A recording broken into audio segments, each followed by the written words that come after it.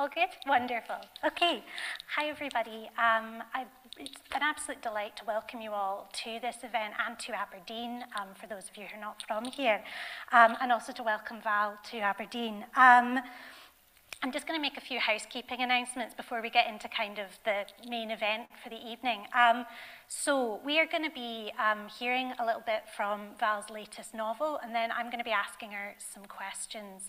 After that, though, there will be an opportunity to ask your own questions, and that applies both to the in-person audience and to the audience online.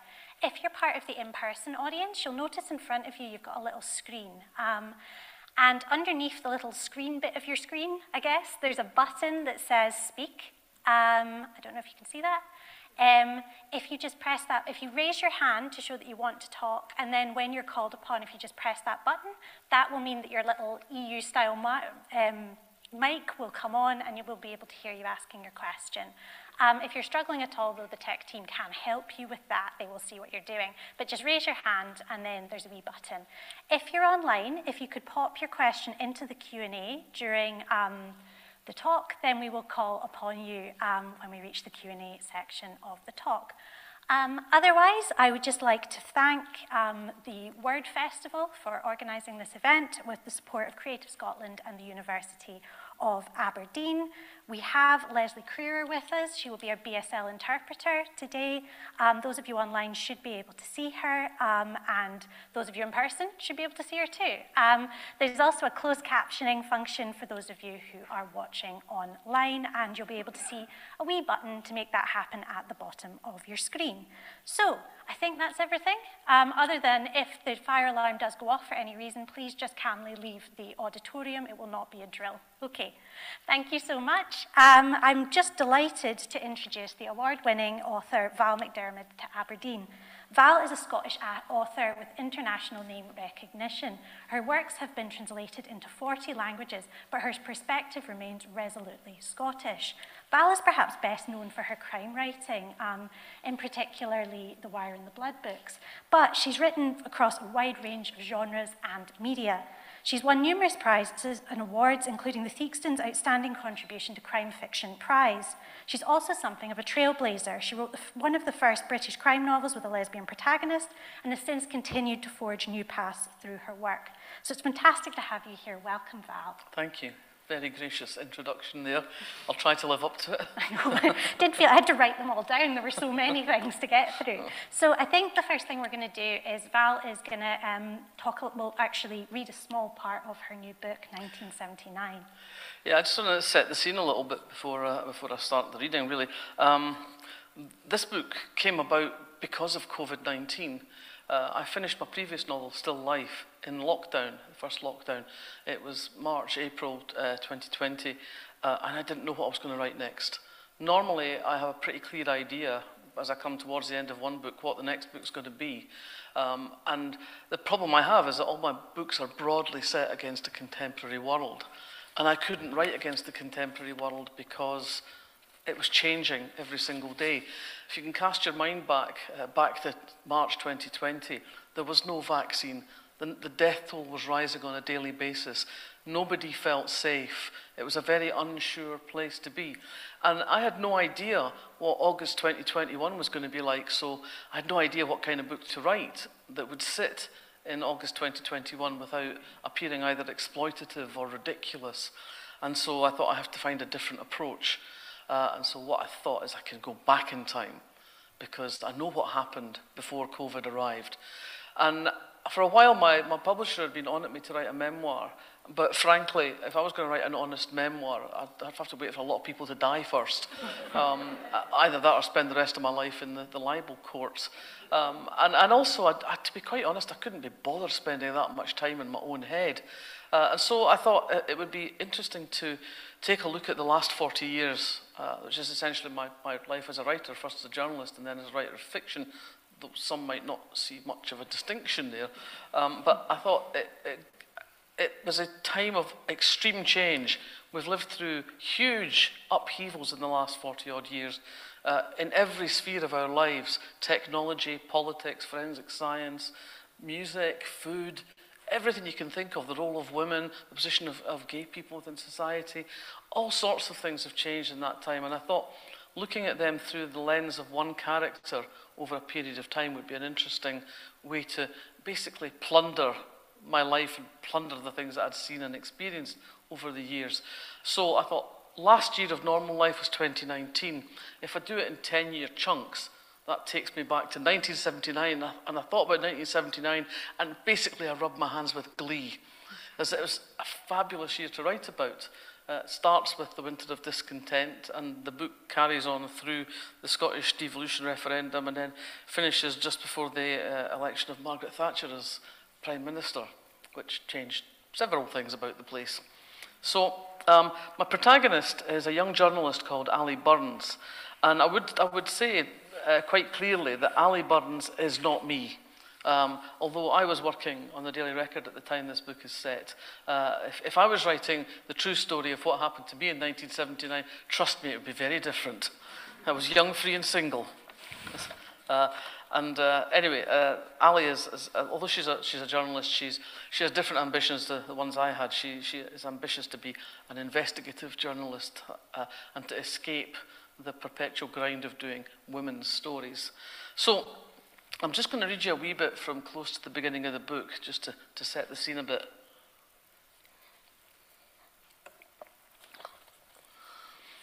Allie Burns stared out of the train carriage window at white, broken only by a line of telegraph poles. The train sat motionless, trapped in mid-journey by drifts blocking the tracks. She glanced across at Danny Sullivan.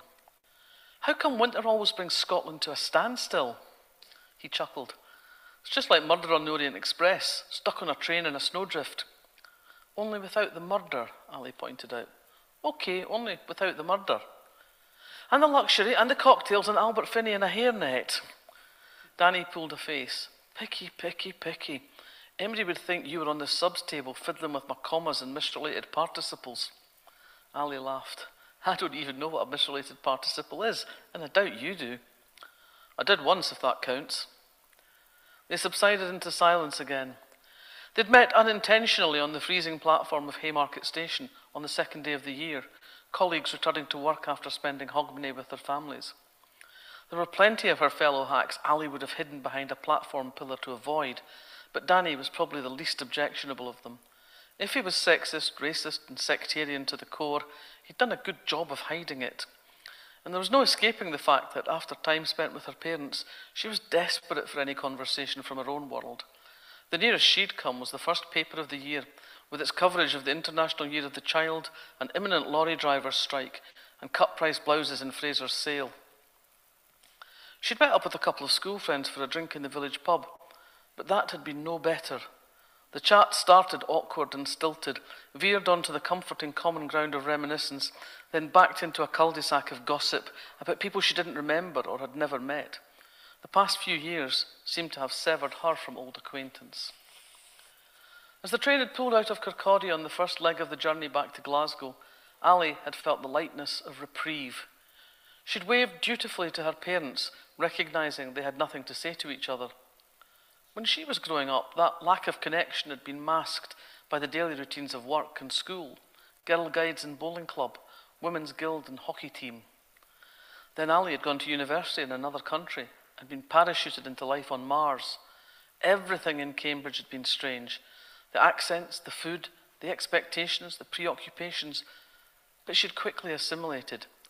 She believed she'd found her tribe at last. 3 years flew by, but then she was unceremoniously cast adrift. And now, after 2 years in the northeast of England learning a trade, she was back in Scotland. It wasn't what she'd planned.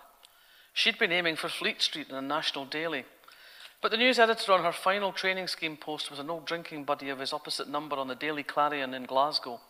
And it was a national daily, if you counted Scotland as a nation. The strapline on the paper said, "1 adult and 2 in Scotland reads the Clarion." The wags in the office added, "The other one can't read." Strings had been pulled, an offer made. She couldn't refuse. Danny's description of his extended family's Hogmanay celebration was interrupted when the door at the end of the carriage clattered open and the conductor staggered through, loaded with a pile of blankets. As he approached, he distributed them among the handful of other passengers. "We're going to be stuck here a while yet," he announced, a gloomy relish in his voice. "We've got to wait for the snowplough to get here for Falkirk, and it's making slow progress, I'm told. And the heatings went off. Sorry about that, but at least we've got some blankets." He handed each of them a coarse grey blanket that felt more suitable for a horse than a human. As Allie fussed with hers, she asked Danny what shift he was on next. "Day shift tomorrow. You?" She pulled a face. "I'm supposed to be on the night shift tonight. Unless that bloody snowplough gets a move on, I'm going to be in big trouble." "Oh, you've got time. It's barely gone 3. And even if you don't make it in on time, you'll not be the only one." Again, the door clattered open. This time, the guard was red-faced and agitated. "Are any of you a doctor?" He looked around, desperate. "Or a nurse?" Before anyone could respond, from behind him, a woman's scream split the air. "I'm going to fucking kill you, you bastard!"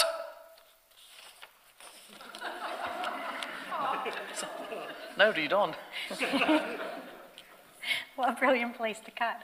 Fantastic. So I think what I'm first going to maybe ask you a few questions about is more to do with this book, and then we'll sort of expand out what we're chatting about. So 1979 is obviously, to some extent, a historical novel. It looks back at recent history in Scotland, and that's very different from Still Life, which was so very contemporary and really admired in that kind of Brexit moment. How different was the experience of writing about the past versus writing about contemporary events? How did your process change, and how did the experience change? Well, I had to approach the research in a different sort of way. You know, when you write about a contemporary novel, you kind of know what's happening. You don't have to go and check the history books to see what happened last week, because you still, well, mostly still remember it. But I was initially having to rely almost entirely on memory, because when I started writing this book, I couldn't get into the libraries to check references. When I'm writing about recent history, as I've done in several of the books which have got split time frames, one of my primary sources is newspapers. Because you can go and read the history books and you go and read commentary on the time, but that deals with the big stories. It deals with international situations. It deals with changes of government. It doesn't necessarily deal with the stories we were all talking about in the canteen or in the bus queue or over the dinner table. For that, you need to go to the newspapers at the time. And you also get all the other stuff there as well. You get what was on the telly, what was on the pictures, what people were wearing, what the furniture looked like, how much a pint was, what was on sale at Tesco's. All of those things are there in the newspapers. And of course, when you start looking at newspaper archives, it jogs your memory and you go, "Oh yeah, I remember that," or I remember reading about that or hearing about that. So that avenue was kind of closed to me to begin with. I read quite a few novels that had been written and published in 78 and 79. Again, just to give me a flavour for the time that might jog my memory for things that I remembered from actually being there. But mostly I had to rely on what I remembered until I could actually get into the library, which opened up again last summer briefly. You could have one session a week of 4 hours at a time, which wasn't very much, but I rattled through a lot of newspapers in that time. And the really weird thing was that I was still working at the Daily Record the first part of 79, and every now and again I'd come across my byline, and often on stories I had no recollection of having written, places I had no recollection of ever having been, which was slightly worrying. It made me question how accurate the rest of my memory was of the time. Ultimately also I was able to do what I like to do best when I'm researching anything, not just history but forensics or any other subject, is talk to somebody who knows what they're talking about, who was there at the time in this instance. So I hooked up with Ruth Wishart, who was the women's editor on the Daily Record for part of the time I was there. And we had as soon as you were allowed to meet somebody else in your own garden, we had a freezing cold afternoon in her garden talking about 1979, and I was kind of checking my recollections against hers. And I got some great gossip that I never knew at the time.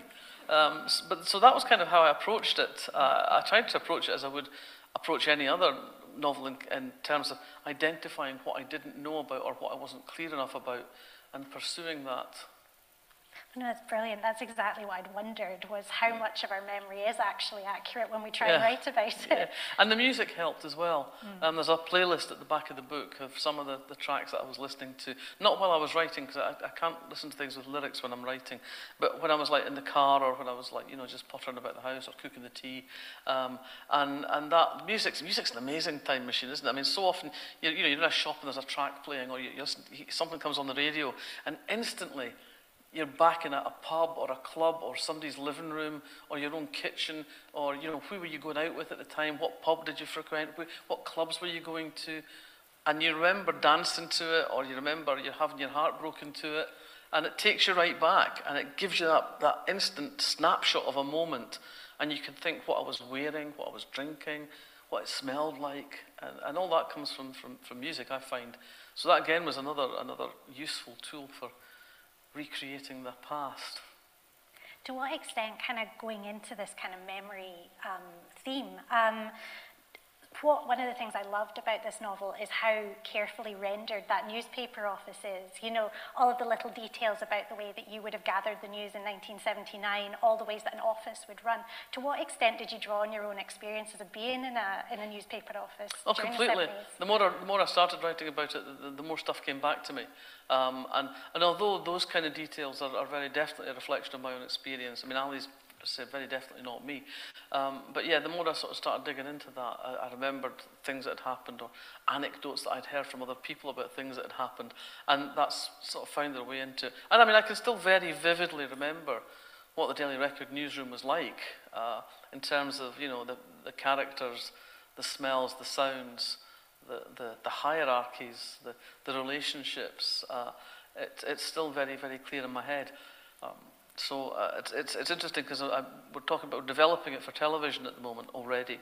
So I've been talking to the writer about it and explaining it to her. She says, oh, this is great because you've got such a visual idea of it that I can just plunder that when I'm describing it. Brilliant. One of the other things I wanted to talk to you about in relation to this novel is, in the past, you have touched on political themes before, and you've sometimes been critiqued for talking about politics, but you continue to do it, which I think is fantastic. And in 1979, you're talking about the revolution. I'm so sorry. The revolution of 1979. The revolution of 19. We wish. Yeah. No, you're talking about the referendum of 1979. Again, and you're kind of going back to it, why do you feel it's important to engage with politics in your writing to such an extent? Well, I think if you're writing contemporary fiction of any kind, you can't fail to engage with the world around you, and that means engaging with the politics of the world around you. It always interests me that people only talk about novels being political if they advocate any kind of change to the status quo. Somehow, novels that they say things should remain the same, i.e. essentially conservative novels, are not regarded as being political. To me, it seems to me they are just as political, but in a different way. The devolution referendum was a huge thing in Scotland in 1979. I mean, it really was a defining moment. And it energised the whole forward movement of a national movement towards independence, because basically we voted for a parliament and didn't get it. And people were really pissed off that the goalposts had been moved at the last minute. But interestingly, nobody south of the border seemed to notice it was even happening. I read a novel recently that was set in, it was a novel, contemporary novel, published now, set in 1979, with a political background, and the Scottish devolution referendum and the bringing down of Callaghan government by the SNP was not even mentioned. I put that out there. It was an irrelevance. And for those of us living in Scotland, it wasn't an irrelevance. It was the start of something that's gone on for 40 years, which is a national conversation about the country we want to be. And that conversation would never have started without the devolution referendum, I think. No, absolutely. I really agree with you. And I think this tendency to think that novels that just reinforce the status quo are therefore not political is really bizarre, actually, and a strange feature of literary criticism. sort of expanding our scope out a wee bit, when you look back over your works over the years, all your novels, do you have these kind of very strong protagonists to some of your series who've reoccurred? Is there any protagonist that you just enjoy putting their shoes back on and experiencing the world through their eyes? Well, whenever I return to a particular protagonist, whether it's Tony Hill and Carol Jordan or Karen Pirie or going back earlier to Lindsay Gordon and Kate Brannigan, it was because I was excited about writing a story. It's always a story that drives me. And so when I start to have the germ of an idea of a story and it starts to take shape in my head, very soon I know whose story it is. And that means I can get excited about the story, and that means equally that I'm excited about revisiting that character because it's their story and it fits their personality and the kind of job they do, and it's only their story. I couldn't squeeze Tony Hill's feet into Karen Pirie's shoes, for example. So when I sit down I've been very lucky over the years. I've had editors who've understood that the way to get the best work out of me is to let me write the books that I'm passionate about, the books that are shouting in my head. And so whenever I sit down to start a new book, it's because I'm excited. So whoever I'm writing about at that time, they are my favourite child. And I can't wait to get back to them. The thing that is going to be a real challenge with the Allie Burns quintet, as I'm kind of thinking of it in my head in a hubristic sort of way, is that since I gave up my day job in '91, I haven't written 2 books with the same characters back to back since those first 2 Brannigans that I wrote after I stopped working full time. And I got halfway through the second one of those and thought, I'm really bored with this woman. You know, she's smarter than me, she's thinner than me, she's funnier than me, she's better at computer games than me, what a bitch. You know, and so I kind of need that variety. I'm very easily bored. I need to keep myself engaged. So I'm going to have to write a series of novels with the same character. And what I'm hoping is that the 10-year gap means that Allie things will have happened to Allie in those 10-year intervals to move her forward. So the Allie Burns of 1989 is not quite the same as Allie Burns of 1979. She's learned from her mistakes. She's grown as a person. She's feeling differently about the world that she's working in. She's experiencing a different response to what the world of journalism has become and stuff like that. So I'm hoping that's going to be fine. Otherwise, I'll be climbing the walls after the 3rd book going, what do I do now? Suddenly there's a new series with a new protagonist. Yeah. Well, I am at some point going to have to squeeze a Karen Pirie in there because I've got a great idea for a new Karen Pirie, but somehow I'm going to have to negotiate that one. Brill. The other sort of thing I wanted to ask about the oeuvre in general is you've had quite a bit of your work adapted for the screen over the years. What was that experience like? What is it like to see the world that you've imagined translated onto screen, and how much did you get to decide what that looked like? Well, I mean, with the best will in the world, you never really get to decide what it looks like. You only get to manage you manage to squeeze a bit of control, usually along the lines of having a clause in your contract that says they can't make substantive changes to the main returning characters without your consent. And that's not always entirely easy to enforce. But mostly, I've worked with people that I trusted to make good television.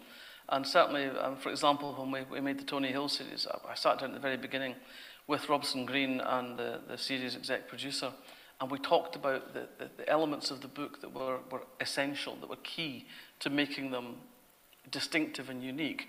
And those were the elements we had to cling on to. And we talked all that out. And at the end, I said, now your job is to go and make the best television you can. You have to let go, because television's a different beast. It's a different way of telling stories. And you have to just say, you know, maintain the atmosphere of my books, maintain the integrity of the characters, and then make that work in your world of storytelling. And so far, I think I've been very well served. I've just seen Karen Pirie will be coming to the screens in the new year with an adaptation of The Distant Echo.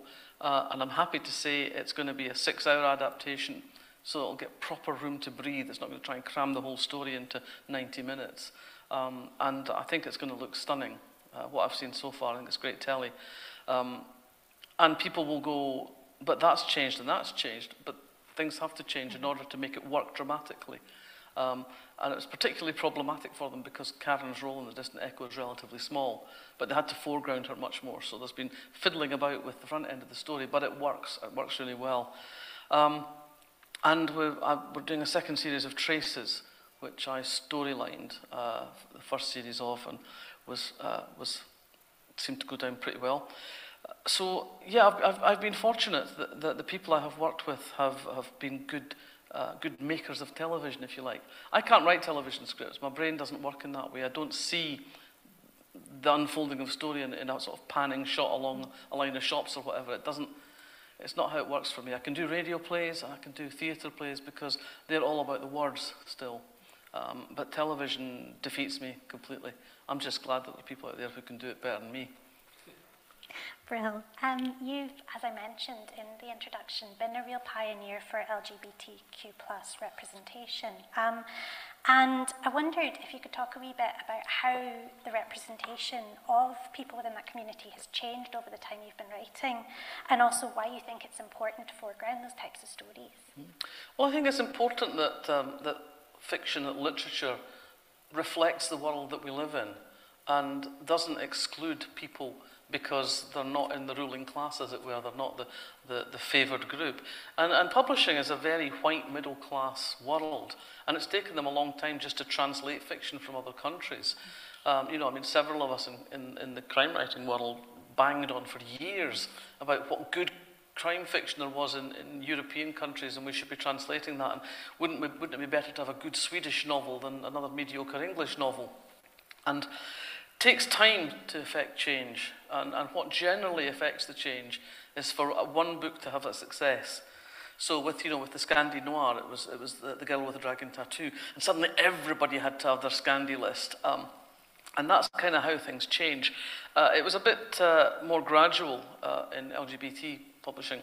I think in the 1980s, there was a sort of surge of lesbian fiction, particularly lesbian crime fiction, because of the new wave of American crime fiction with female protagonists written by people like Sarah Paretsky, Sue Grafton, Barbara Wilson, Mary Wings, and some of that was lesbian. And publishers like the Women's Press and Virago and Pandora were the publishers indie publishers of women's fiction. And that was the kind of home of those novels. And when I wrote the first Lindsay Gordon novels, I knew they'd never be picked up by a mainstream commercial publisher. And I sent them off to the Women's Press, and they published them, and that was great. But the market was small, principally because those publishers published paperback originals. And most of you here are far too young to remember this, but in the 1980s and the early 90s, paperbacks didn't get reviewed at all. The book pages only reviewed hardbacks. So my first few novels came out in not a single review when they first came out. And my books, my Lindsay Gordon books have never been out of print since they were first published, mostly because of booksellers and readers using word of mouth to say, you should read this book. I've just read this great book, I really enjoyed it. And for me, one of the important things about Lindsay Gordon was that when I was growing up, there were no templates for a life that wasn't heteronormative. There was no books about people who happened to be gay. There was no gays on the soaps. There was no gays in movies apart from the odd porno, you know. And so it was really hard to get any sense of what your sexuality might mean and what was that sexuality even. So one of the reasons I wrote Lindsay Gordon the way I did, I mean, I didn't sit there determined to write, you know, the sort of great lesbian pioneering novel. That was the way that the character emerged. That was who she was. But I didn't want to write a coming out novel full of angst and complicated emotional relationships. I wanted to write a novel where you had a character who happened to be gay. It was part of what made her who she was, but it wasn't the only thing about her. It wasn't always the most important thing about her. I wanted to write about the kind of life that I led, because, you know, not all my friends are gay, not all my friends are lesbians, they're not all queer. I don't go shopping in a particularly lesbian way. I don't go around Waitrose going, is there anything lesbian in here tonight? You know, my life is essentially quite normal and quite like other people's, apart from the person I choose to love. And so that was the kind of book I wanted to write, and I wanted there to be something for the next generation of women coming up after me. because there had been nothing. It was a desert. And now, of course, it's not. I mean, now it's an increasingly populated field.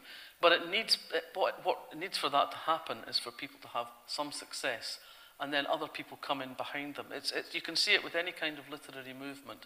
So one of the things that has really pushed the embracing of black fiction, for example, is writers like Chimamanda Ngozi Adichie and Bernardine Evaristo. Bernie winning the Booker Prize was a huge step forward. I mean, because it put her book front and centre in all the bookshops. It was talked about. She was interviewed. She was on the TV, and people who might otherwise not have read her book picked it up because it was this year's Booker Prize winner, and some people just buy the Booker shortlist every year. So it's those small things that start movement. For example, in Scotland, we had no history of crime fiction. We had no real tradition. We didn't have the tradition, which is also a bit of a millstone, of Agatha Christie and the Queens of Crime of the Golden Age. But we didn't have anything else really to put in its place. I mean, we had James Hogg's Confessions of a Justified Sinner, we had Jekyll and Hyde, we had Sherlock Holmes to an extent. But there wasn't anything that was contemporary or modern until William McIlvanney wrote Laidlaw. And coincidentally, round about the same time that we were talking about the devolution referendum, here was a novel set in working class Scotland that spoke the language of the streets. The dialogue, I remember reading that book, I was shocked. I'd never read a book like this. I'd never read a book that actually had working class Scottish life on the page, and not in some quaint way of, oh, look at the working people. Just in a sort of an absolutely heartfelt, this is how we live. And that pushed the door open a crack. People bought Laidlaw, people liked Laidlaw, and then it took 10 years for me and Ian Rankin to sort of get our first foot across the threshold. But once we'd pushed the door open a bit further, we got trampled underfoot, which is great. And now Scottish crime fiction is one of the most lively and exciting and expansive areas of genre anywhere in the world.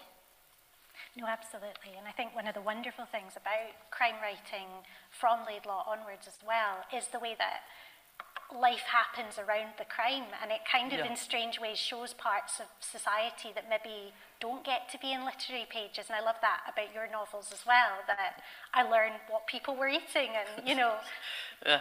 I think it's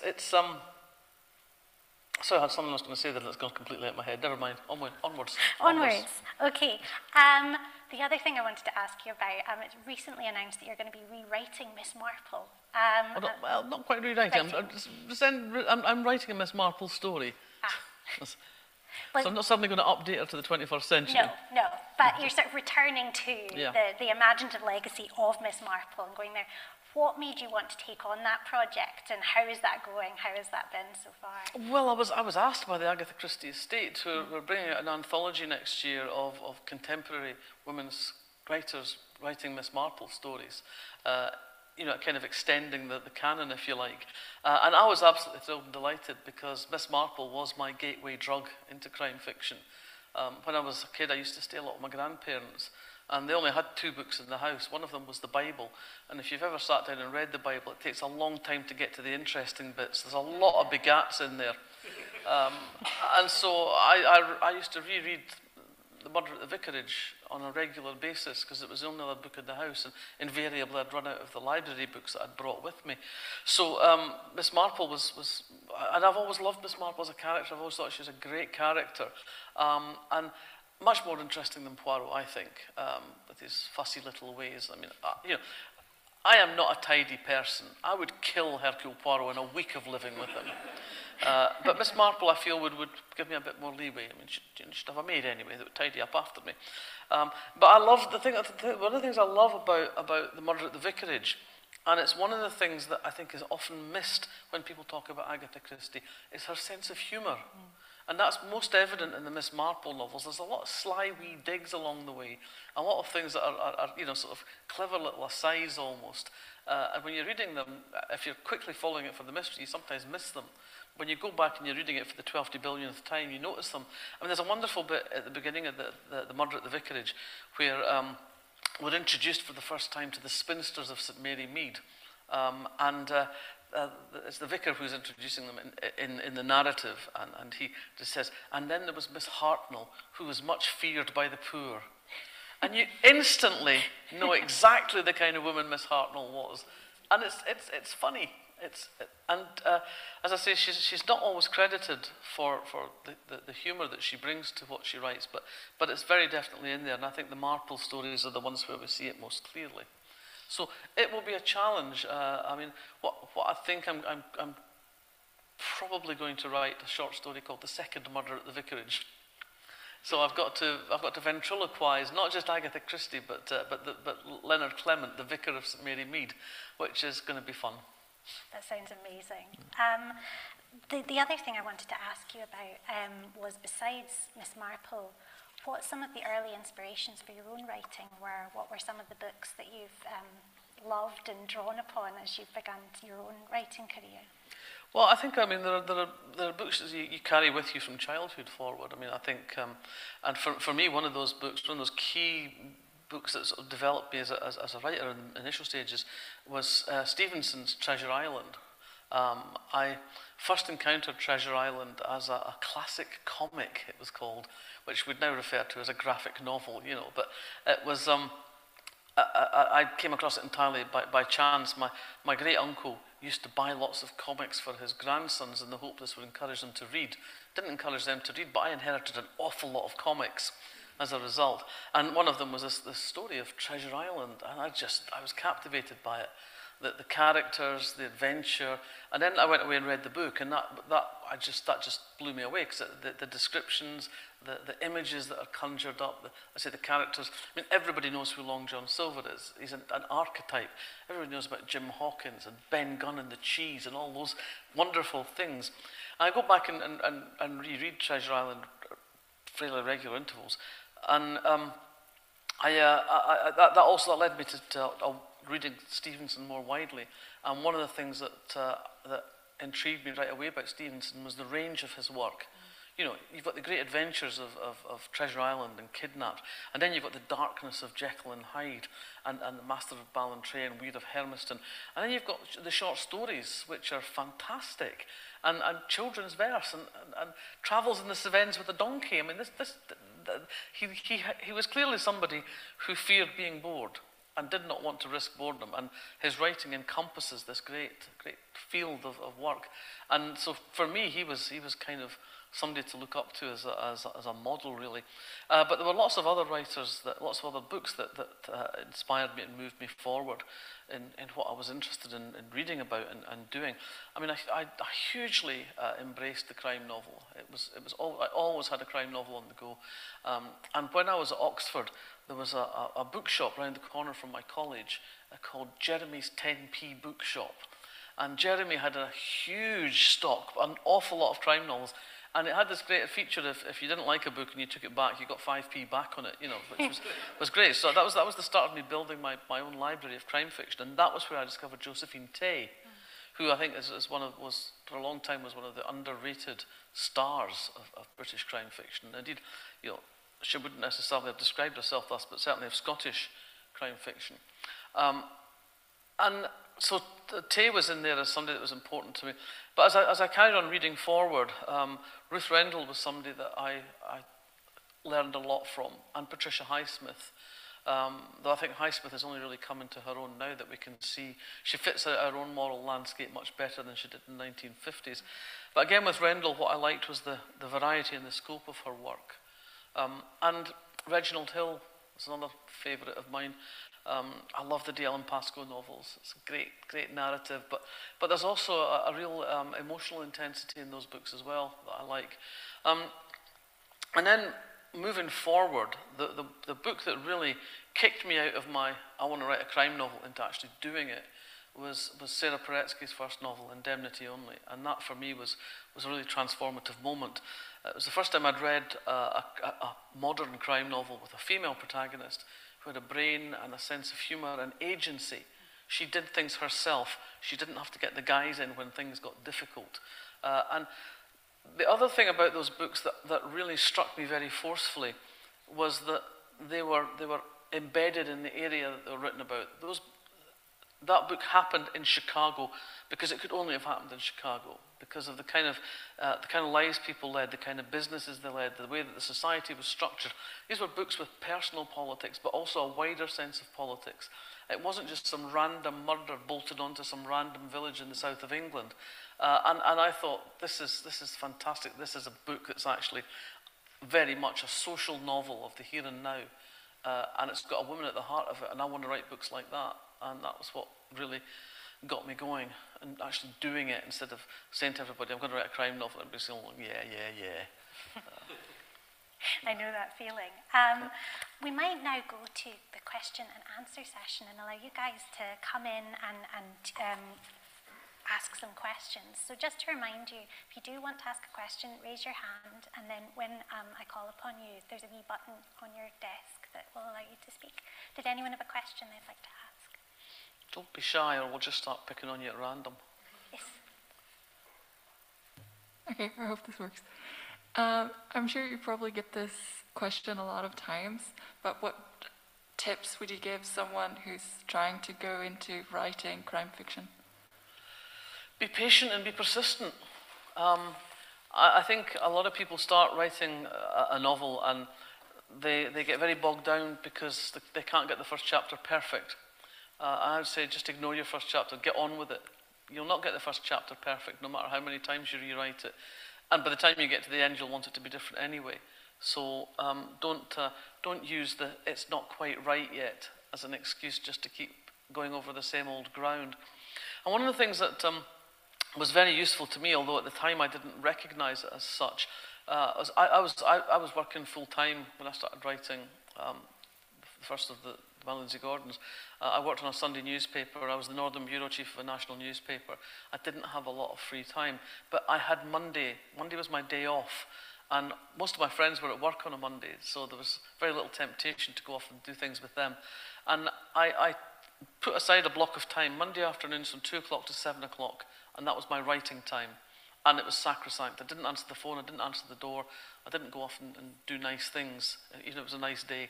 And that turned into a really productive use of time, because for the rest of the week I'd be rehearsing what I was going to write next. I'd be thinking about, I'd be running through the dialogue of a scene. I'd be figuring out how to get from where I'd left the last bit to where I was going to go with the next bit, and also the changes I was going to have to make to what I'd done the week before or further back to make it work going forward. So when I sat down on Monday afternoons for my 5 hours, I had a really clear idea of what I was doing with the time, and it was very productive. And that helped me greatly. I wrote my first 4 novels on Monday afternoons. They each took me about 2 years. But the pages mount up. And as I say, it's just that it's about committing to yourself. If you don't commit to yourself, it's hard to get anybody else to commit to you. And it doesn't matter if it's a 5-hour chunk on a Monday afternoon or if it's 2 hours on a Tuesday morning, whatever. I think it's important to set aside some time, even if it's half an hour every night after the kids have gone to bed. Or I know people, I could not do this would kill me because I don't do mornings. But I have friends who've sort of started off in the early days of their writing, getting up at 5 o'clock before the kids get up, doing 2 hours before anybody wakes up. If you want it badly enough, you'll find a way to carve out the time. But be rigid with yourself and don't let yourself be distracted away from it. If it matters enough to you, you'll do it. And be patient with yourself. Thank you. I've got an online question here, which is from New York City. Wow. From Eden and Nate, and they're asking, for a new reader of your work, which book would you recommend first? Depends how dark you want to go. If you want the sort of really dark, twisted noir, then you'd go to The Mermaid Singing, the start of the Tony Hill and Carol Jordan series. Always, if you're going to read any of the series novels, I'd say start with the first one in the series. So that would be The Distant Echo for Karen Pirie, if you want something that's set in Scotland. That's set mostly in Fife, a lot of it in St Andrews. I've written standalones as well, if you want to not commit to a series. A Place of Execution is often referred to by people as their favourite. And of course, you could do worse than starting with 1979, which is the start of a series. But I would say, it's that terrible thing of, I like to think I've got better, over the years, that I have improved with time. So I would say to someone, honestly, truly, if you plan to make a dedicated attempt on my work, don't start with the last one. Go back a bit further, because I get better, you know. Well, did anyone in the audience want to ask another question? Sure. How much do you plan ahead? Do you know how it's going to end when you start, or does it develop organically as you go? Well, I have to confess that my own practice has changed quite drastically over the years. Early on, I was very much a planner, a careful planner, because I worried that plotting was my weakest point when I started writing.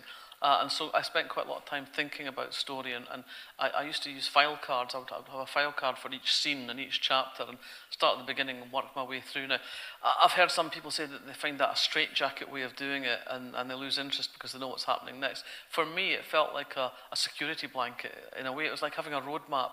And I was following my roadmap. And that didn't mean that I couldn't go and take a detour if I thought of a better way of doing something, or a more interesting way of achieving something.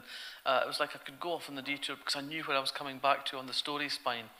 So that worked for me for a long time. And then it just stopped working.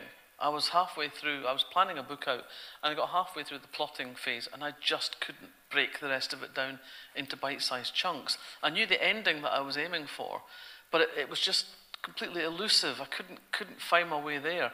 And I ended up, I thought, well, I'll write as far as I've planned out, and then I'll know what comes next. So I wrote as much as I could, and then I didn't know what happened next, and I was kind of struggling.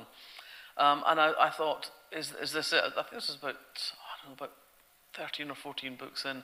Maybe this is the end of the road. Maybe, I mean, some writers have a finite number of books in them. Maybe this is it. Every now and again, my editor would phone me up and she'd say, "How are you doing? How's it going?" And I'd say, "I'm writing," in that sort of panic way. And in the end, it got to a couple of weeks before delivery date, and you know, I've got that terrible Scottish Presbyterian thing of, you know, I've taken their money, I have to give them a book. You know, I can't call myself a writer if I'm not writing. And I went off to Italy, to a place I'd stayed before that I knew was really peaceful. There was no distractions, no internet, no telephone, no television, no radio. And I just forced myself. I sat down at the laptop every morning, 9 o'clock, wrote till 7:30 in the evening, had a shower, ate one of Mama Rosa's home-cooked dinners, drank a bottle of wine, went to bed, got up in the morning and did it all over again. And I do not know to this day how I did it, but I wrote 65,000 words in 9-10 days and finished the book.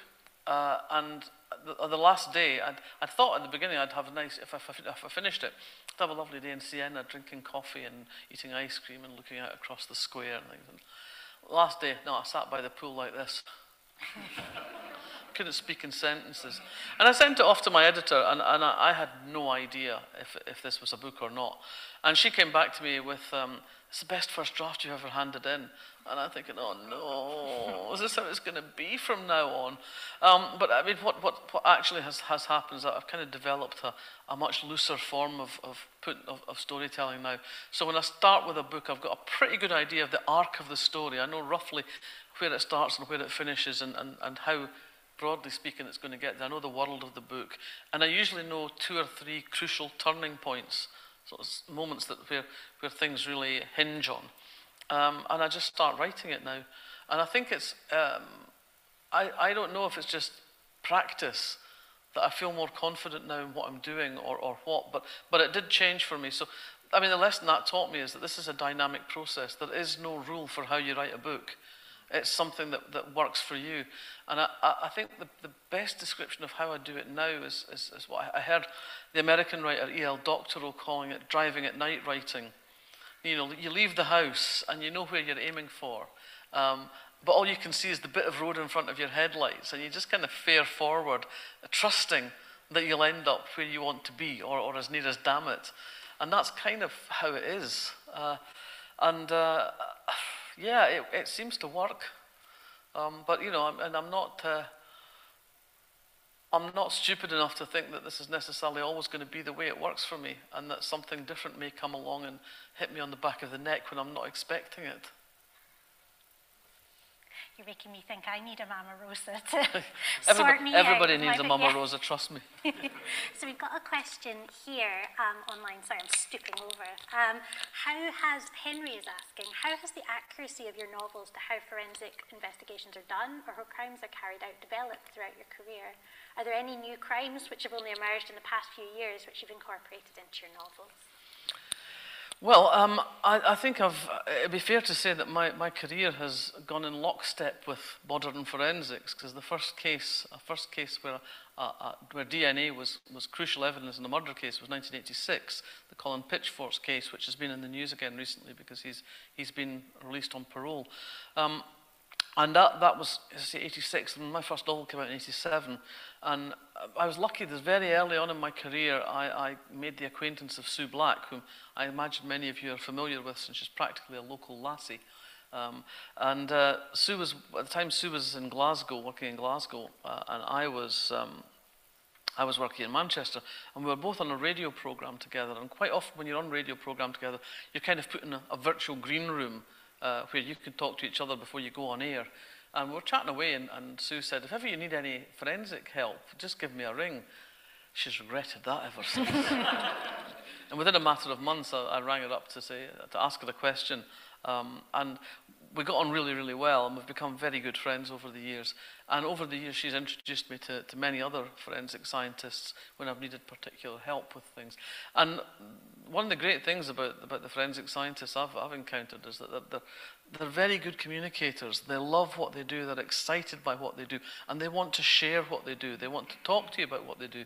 And it's great because, I go along with one or two questions about something specific, and in the course of the afternoon or the lunch or whatever we're doing, they'll tell me all sorts of stuff that's tangential to what we started talking about. And I'm thinking, I can use that, I can use that, I can use that.